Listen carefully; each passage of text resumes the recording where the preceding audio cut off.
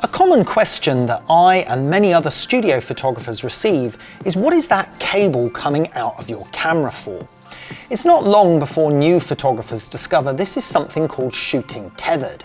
It's the process of capturing your images directly to your computer so that you can see them more clearly and make better decisions when creating the image. In this video, I'm going to show you the advantages of shooting tethered, which software you can use, and how pretty much anyone can set it up in minutes.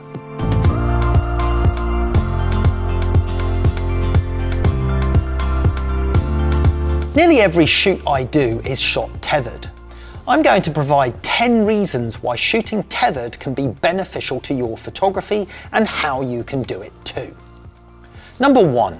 Examining the image. This is probably the most important aspect of shooting tethered, as it allows you to preview the image in much finer detail and much more precisely than you can do with a camera's preview screen. It allows you to scrutinize all of the components of your image, specific details such as props, clothes and composition, to ensure that you are achieving exactly what you had in mind. Number 2. Focus and sharpness.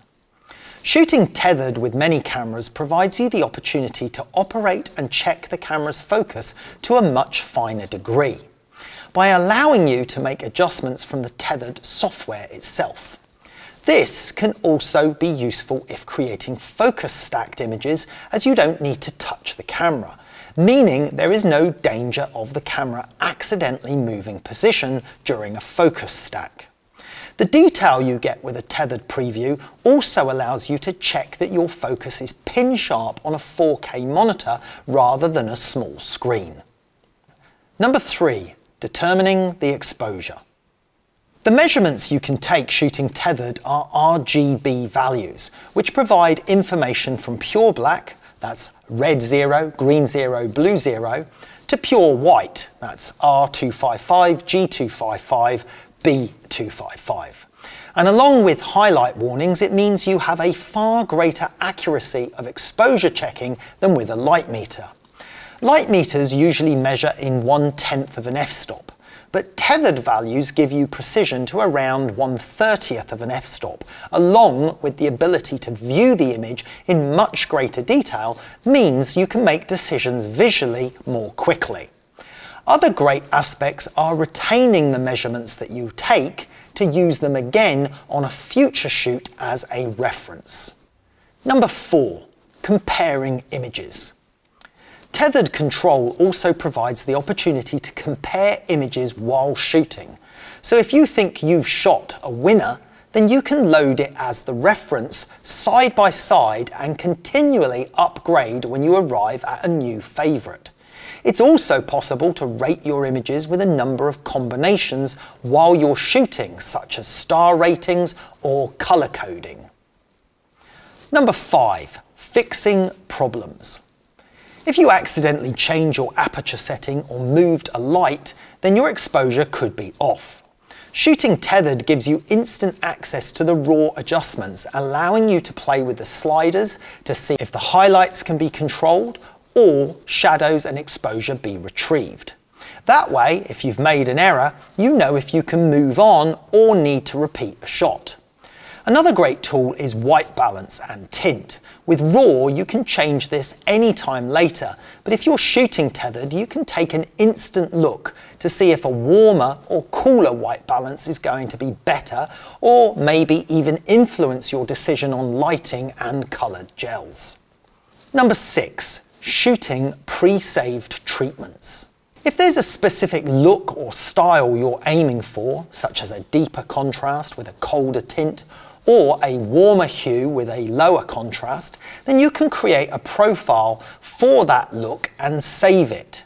Then each new image you shoot will load into the tethered software with that profile applied, helping you determine if you're getting the type of mood you'd envisaged. This can be particularly useful when you want to shoot in black and white, as you can create a number of black and white looks that simulate various film stock, allowing you to see that effect immediately when you're shooting. You can also switch between profiles to check other black and white looks. Number 7. Remote shooting. With continued social distancing, the ability to shoot remotely, that is without an art director or client in the room, means you can easily use Skype or Zoom to share your screen, and an art director can see live the preview images as you shoot them. If the client or art director can be in the room with social distancing, then certain tethered software allows you to simultaneously live Wi-Fi the images to a tablet or smartphone so that the client can view and rate images from a safe distance. Number 8. Overlays. Overlays are another great advantage of shooting tethered, especially in commercial photography. It allows you to drop an image into the preview window, scale it and use it as a guide for copy and logo layouts or for precise positioning of images that are going to form composite shots. Number 9. Cropping. This is quite simple, but again it can be very useful, as you can shoot looser but then crop the preview so each shot loads with a predetermined crop, allowing you to visualize the final crop as you shoot, but knowing you have the safety of a wider area if you decide to change the crop later. Number 10. Review efficiency. Finally, the efficiency of checking your images is important. Instead of endless scrolling on a camera wheel to discover if you've got the shot or not, you can preview many shots at once in browse mode, making it easier to see if you actually nailed that fashion shot, that particular jumping shot, or that look that you were after. So, as you can see, there are a range of advantages. But let's now take a look at some of the tethered shooting options before we show you how to set them up. Capture One is a popular multi-camera compatible tethering software. This feature-packed software provides you with a broad range of RAW adjustments as well as rating images and many of the features already mentioned. LIGHTROOM can also be used as a tethering software, and it's something that many people are already familiar with.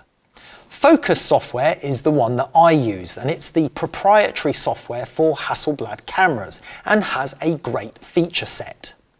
Other options are Tether Tools, who also make a range of great tethering accessories such as longer, high-speed cables, software, and even wireless transmission tethering. Then, finally, at a more basic level, you will often find that the software that comes with the camera can also allow you to tether. Well, I hope you enjoyed that insight into tethering and found it useful. Thanks very much for watching. If you'd like to learn more about tethering and which cameras tether into which software and how to do it, then check out our Getting Started in Product Photography section on Carl Taylor Education. Here we've got a whole range of classes from gradient lighting to understanding the inverse square law, how to make a scrim, and the best choice of camera and lenses for product photography. That's at carltayloreducation.com.